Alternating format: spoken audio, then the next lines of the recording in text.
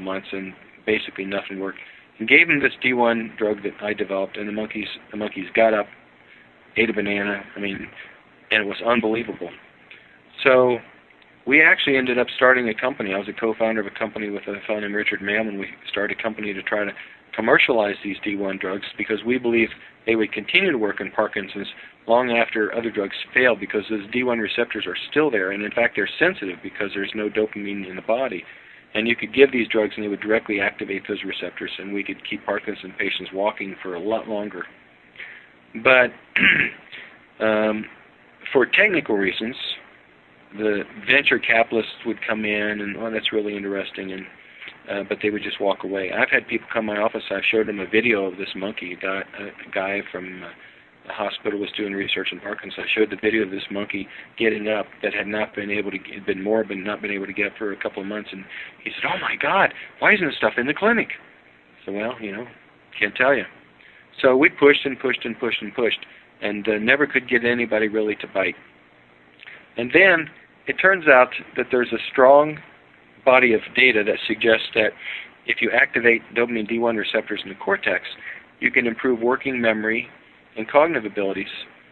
And in particular in schizophrenia, that's one of the big areas that they can't treat. They can stop the voices in the head that tell you to kill people, and they can, they can treat the positive symptoms. But these cognitive deficits, there's nothing that works there. So we said, wow, there's a much bigger market there, and maybe we can develop that. So we actually tried to develop that and get people to bite in that, and it's a situation where the drug companies and the investors are so afraid to lose money. There's no proof of principle. No one has shown in humans that activation of these D1 receptors improves working memory and cognition, so until somebody proves it, nobody wants to invest that money. So there are some studies now looking at that in humans, and if those prove out, then we will have shown, okay, they do work here. And I think there's a lot more money to be made there, and if that field would start developing, I think then people would go back and say, well, these things would be good for Parkinson's, and we know they're good for this other thing, so maybe there would be some interest there. I still am convinced that a dopamine D1 receptor agonist or stimulant would be optimal therapy for Parkinson's disease and would continue working long after the present therapies don't work, but we just have not been able to get any drug company or investor group interested enough to buy into that idea to develop it further. So that's sort of where it stands. The schizophrenia trials will probably be done next year, and we'll find out whether it worked. Maybe we'll find out if it worked in improving working memory and cognition. And if that works, at least, boy, there's a lot of schizophrenics out there who could be, could have jobs and take care of themselves if they could, if their working memory was functioning. So that would be a great thing, and I'm hoping that comes true. Switching gears, let's talk about evolution, the locus coeruleus, and Peter Webster's theory.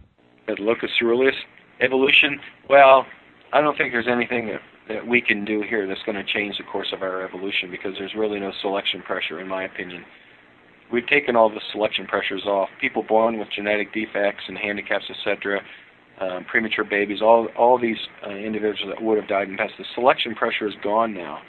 So I don't know that there's any selection pressure to direct our evolution in any particular area at all. I've had some dialogues with Peter. I'm not sure. He places a lot of emphasis on the locus coeruleus, and I haven't read his most recent stuff to know how far he goes. The locus coeruleus, as nearly as I can determine, is one of those areas in the brainstem. It's responsible for releasing norepinephrine on the cortical cells. All the norepinephrine in the brain comes from the locus coeruleus. It normally is firing when you're awake. It's firing at a fairly regular rate. If something novel happens in the environment, there's a burst firing that takes place that calls your attention to that. And psychedelics keep the locus coeruleus firing. Normally, when you go to sleep, the locus coeruleus stops firing and shuts off the release of norepinephrine into cortical areas. So psychedelics keep that turned on. But beyond that, I don't know. Peter attaches a lot more importance to locus coeruleus than I do. I think it's important, but I don't know that it has the kind of importance that he attaches to it. If you have a specific idea or question, I could probably try to address it. But Well, I was just wondering more of your thoughts regarding evolution specifically. We'll separate out the Ulysses ergot thing for a moment, but I just wanted to talk about his notion of sort of modifying and bringing more up-to-date Terence McKenna's psychedelic evolutionary theory. Yeah, I just have problems really connecting any evolution with things that are happening in the brain.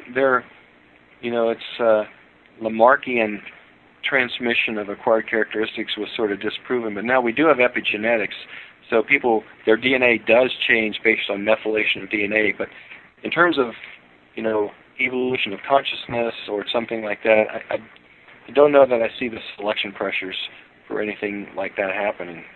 You had looked into some of the Ulysses ergot theory, and being a chemist who has the legal ability in the United States to produce LSD, what are the issues related to Peter Webster's theory? Well, when I went to the Hoffman 100th birthday celebration in Basel, he had an idea that the potency of ergine, which is lysergic acid amide, was related to conformational changes in the top ring of LSD, flipping back and forth. And I basically said, that's complete nonsense.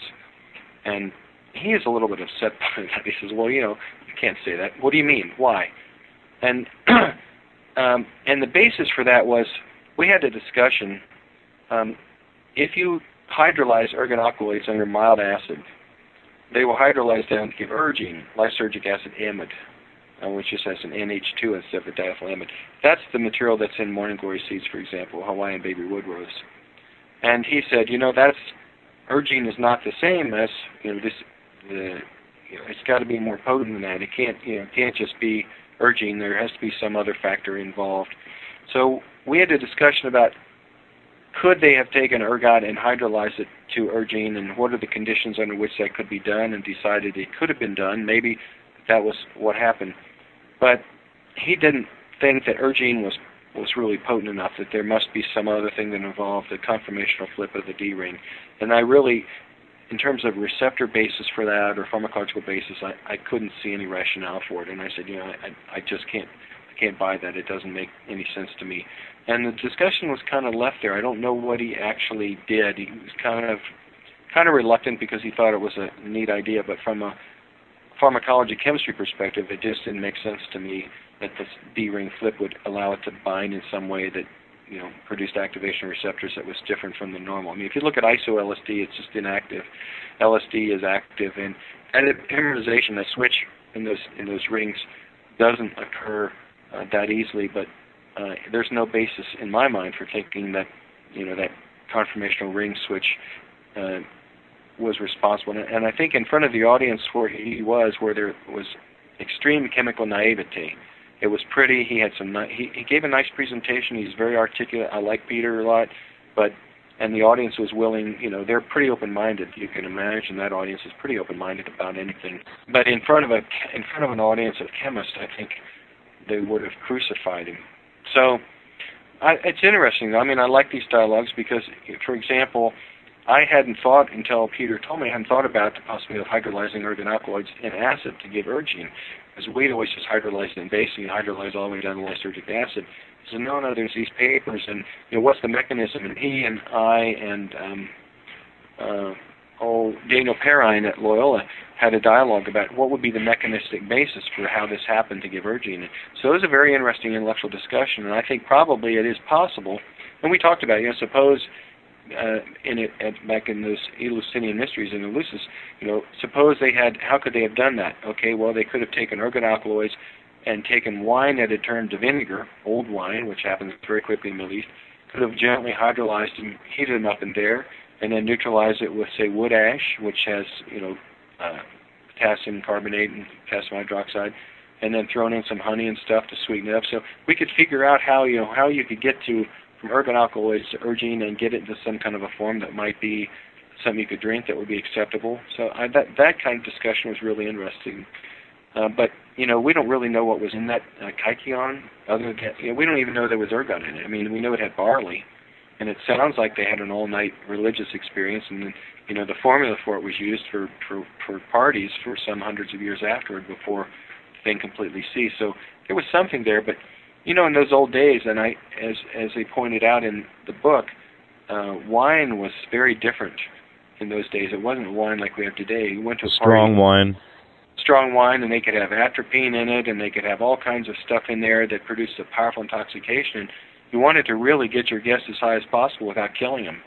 So who knows what was actually in there. But, it was very interesting. But as far as his sort of D-ring flipping and all, I just couldn't buy that as a chemist. And Dr. Michael Ranella has a brand new book coming out that sort of backs up and goes into more depth on Dr. David Hillman's book, The Chemical Muse, that came out last year. And it seems that the ancient Greek philosophers and everybody else in Greece were using a lot more drugs than anybody really formerly had any idea of. Yeah, I haven't read those books, but it doesn't surprise me at all. I mean, when you think about, the wine, they were pretty chemically sophisticated. I mean, atropine and hemlock, and they had a pretty wide pharmacopoeia back then. And what do you do on weekends? There's no TV to watch. We can talk politics for so long, but I suspect they probably did. I think a lot of those societies used a lot more psychoactive drugs than we do today, and we just tend to dismiss it. Well, it's not something we were taught, and you really had to search to find it. But I think in all these old societies there were a lot more psychoactive drug use than we imagine. I mean, wine doesn't keep that long.